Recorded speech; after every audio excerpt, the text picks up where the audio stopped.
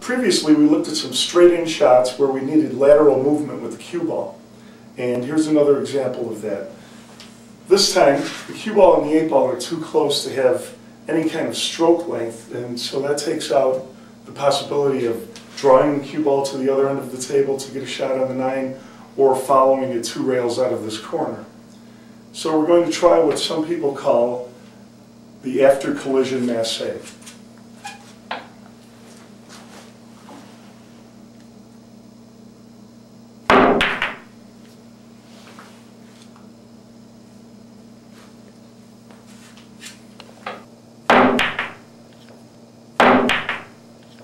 Here you can see the action of the shot in super slow motion.